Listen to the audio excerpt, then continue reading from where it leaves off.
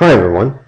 In today's lesson, we'll be taking a look at how to solve a system involving two variable first-degree inequalities.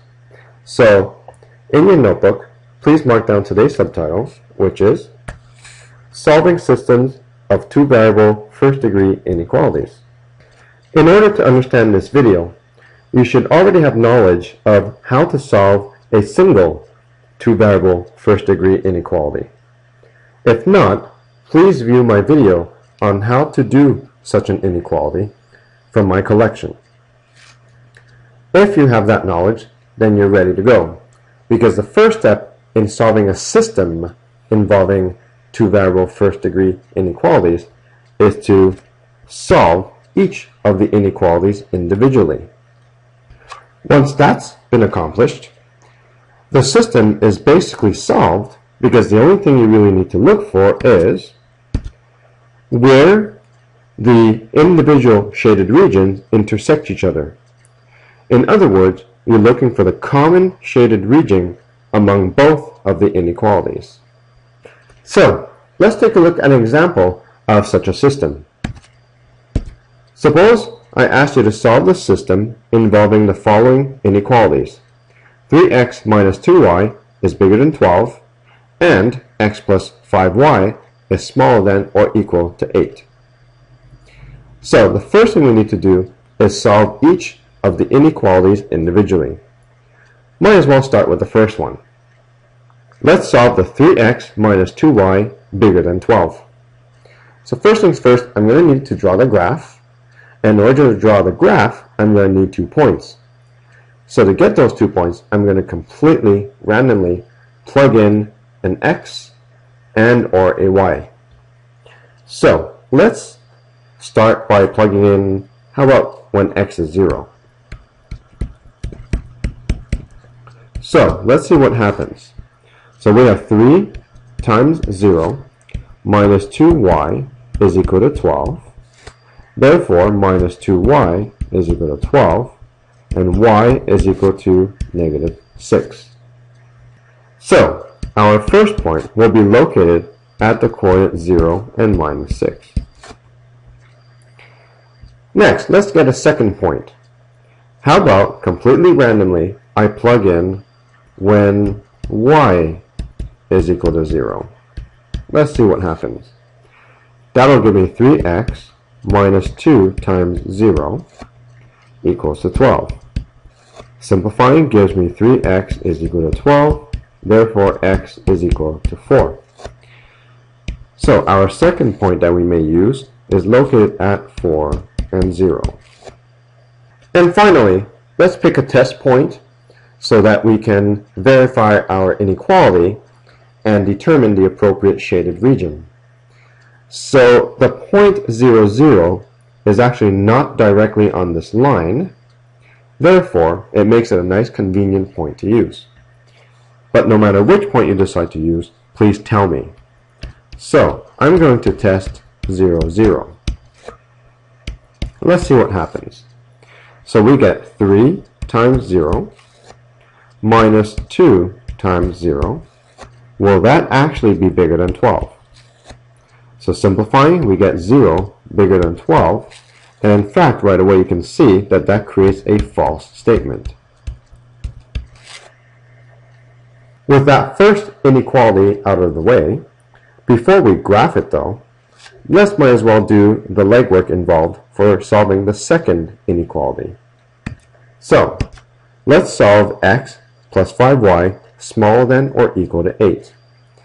So again, I'm going to need 2 random points in order to draw that line. So let's try plugging in x equals to, completely randomly, how about 3? You'll see right away why I picked 3. It's because it will give me a nice clean y value. So we get 3 plus 5y is equal to 8. Therefore 5y is equal to 5 and y is equal to 1. So the first point that we have available to us is located at 3 and 1. Let's get a second point. How about if I plug in y equals to 0? Let's see what happens. So we get x plus 5 times 0 is equal to 8, and therefore x is equal to 8. So it gives us a second point located at 8 and 0. And finally, let's do our test point. Again, 0, 0 does not lie directly on this line, so that makes it a nice convenient point. Keep in mind that no matter which point you choose to use, please tell me. So I'm going to test 0, 0. Let's see what happens. So we have 0 plus 5 times 0. Will that actually be less than or equal to 8? So we get 0 less than or equal to 8, and sure enough, that produces a true statement. The last thing left to do is to draw the solution for both of these inequalities onto the same grid.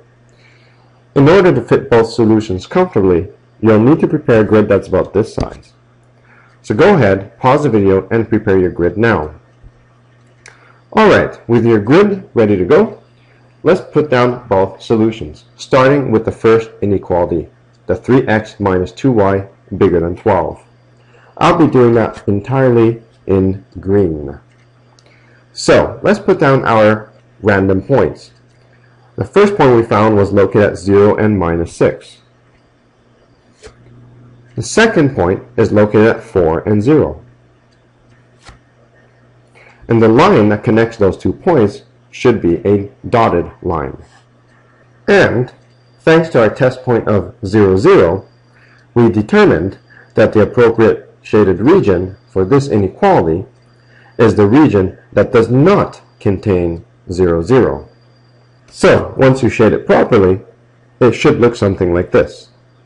Next, let's draw the solution that represents our second inequality.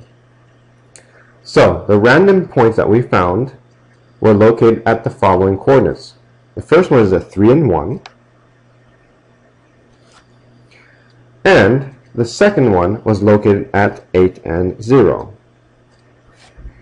And as you can see, I'll be doing this solution completely in red. And the line that connects these 2 points should be a solid one. And thanks to our test point of 0, 0, we determined previously that the shaded region should be the region that contains 0, 0. Once you've shaded that region properly, your graph should finally look like the following. You should immediately see the solution to our system. We are looking for the shaded region which is common to both of the solutions of each of the inequalities.